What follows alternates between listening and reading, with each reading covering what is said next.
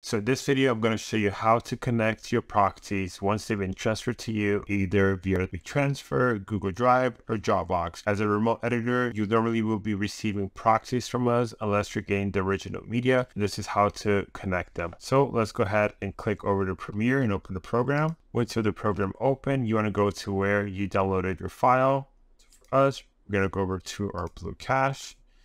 We're going to go Benny's Brunch. So this is what's going to happen. It's going to show you that you're missing files for this project. So from here, what you want to do is you're going to locate the files. And for us, we put them inside of this folder. And normally you're going to put display only exact name to make sure that you're clicking on the right one. And then Premiere will link everything else for you. Now when you come here, you're going to see that the file sizes are going to be very small, 1024 by 540. So you can go through the process of adding clips.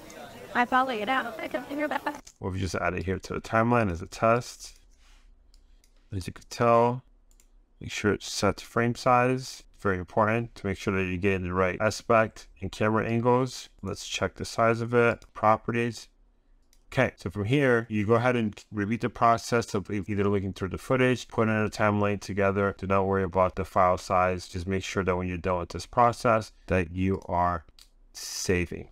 So let's say that at this point, you went through the whole timeline, everything is complete, and you're ready to send me the files. So the next thing that you would do, you would go ahead and you will come to Save As, and you do Benny's Brunch, and you could put underscore. So for me, it would be RT version 1. This allows the team to know that the person that worked on this project was Rodrigo Tasca, and this is version 1 of the project. We'll go ahead and hit save. That is saves the project. Now you're able to send this file back to me.